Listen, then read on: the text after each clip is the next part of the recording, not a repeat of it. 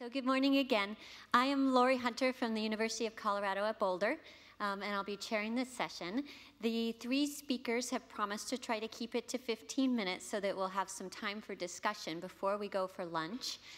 Please then write down questions and comments you have, and we'll have some public talk afterwards. So I wanted to start off just saying a couple of words. It's absolutely thrilling for me as a demographer to have a day dedicated to this topic here at the IHDP meetings. We heard a couple of folks this morning talk about the ways in which the environmental research community needs social scientists. And I mean, that's music to my ears, absolutely. But I also wanted to say that it's important that as social scientists, we encourage our colleagues to consider the environmental dimensions. And there's myself and several other social demographers, many of whom are in this room, have been kind of carrying the environmental torch among our demographic colleagues for years, and trying to get demographers to think about the environmental context. It doesn't always work, and I wanted to give you a quick little example. Just last Thursday, I went to a research presentation by a delightful colleague of mine. I'm from Boulder. She's interested in migration as a factor shaping the spread of the HIV/AIDS pandemic in Kenya, a hugely important social demographic and public health topic. And as she went off to do her research, she found out that the explanatory factor underlying the spread of the HIV/AIDS pandemic was environmental change. And it was all about Lake Victoria. And it was about pollution, it was about water hyacinths, and it was about the environment shaping migration patterns because fishermen had to leave. Fishermen left, took their fish to other beaches, developed other kinds of sexual relationships, social structures changed. It's a place, an amazing transition. And it's because of this environmental change, a question she hadn't even asked when she started that project. So one example that we have a lot of work to do, even among the demographic community, to convince folks to think about environmental issues. I wanted to remind you that these plenaries are meant to stimulate discussion along the lines of the theme for the day, to give us ideas and kind of a common foundation from which we can take this knowledge to the parallel sessions that will go on today. So as you're listening to these three presentations, think about that, right? This is our common ground on which we're all approaching the rest of the day, and it'll give us that common foundation from which to explore additional topics. So I'll go ahead and get started with the introduction of our first speaker, who's Wolfgang Lutz. He's the leader of the World Population Program at IIASA, which is the International Institute for Applied Systems Analysis in Luxembourg, Austria. I guess the home of, that was the second IHDP meeting way back when. He's also director of the Vienna Institute of Demography at the Austrian Academy of Sciences and a professor of social and economic statistics at the Vienna University of Economics and Business. 3 jobs, it looks like. Between 1998 and 2001, he served as the Secretary General for the IUSSP, the International Union for the Scientific Study of Population. His main interests are in forecasting, family demography, and population environment analyses. He's written or edited 22 books and more than 180 scientific articles with contributions to Science, Nature, and leading population journals, a PhD in demography from the University of Pennsylvania, a second from Vienna, and he recently won the European Research Council's Advanced Investigator Grant for a new study on forecasting society's adaptive capacities to climate change. And I think that's what we'll hear a bit about today. So, Wolfgang.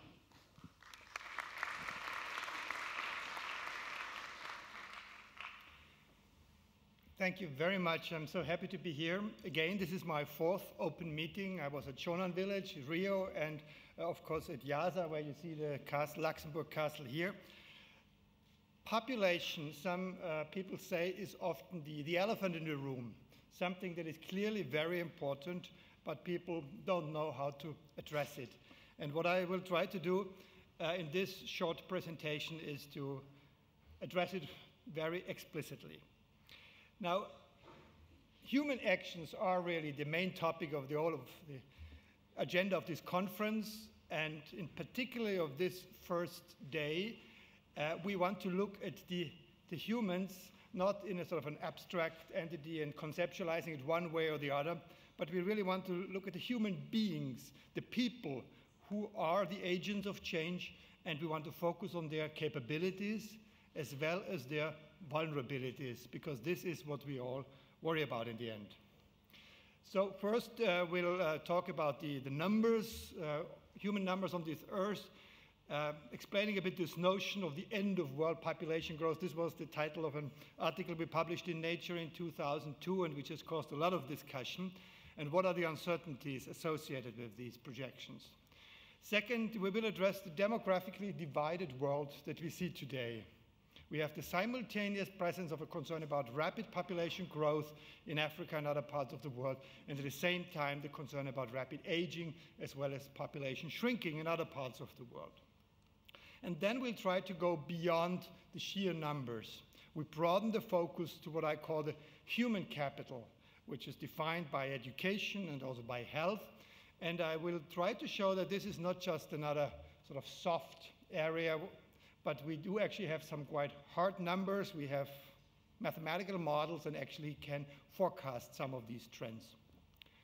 And then at the end, I will talk about 3 different ways in which population matters for climate change mitigation and adaptation. Now, on the global population context, we all know that the 20th century has often been called the century of population growth, or some people put it more dramatically, of the population explosion, with the world population increasing from 1.6 billion in 1900 to 6.1 billion in 2000. These are easy to remember numbers. The 21st century will be by future demographers called the century of population aging, I believe, with the proportion of the population above the age of 60, just to take one indicator of aging, increasing from currently 10%. That's at the moment 10% of the entire world population are currently above the age of 60, to somewhere in between 25 and 45% by the end of the century. So this is the range of uncertainty that we have. The world as a whole is likely to see the end of world population growth during this century, and we look at some numbers. And then we really will reiterate on trying to find a common interpretation of this demographically divided world, because some people tend to think there can only be one problem. Either the population is growing too fast or it's aging too fast. But the world where both happens at the same time, and sometimes even in a country like China, you have very rapid aging together with still some growth, is something that confuses several people.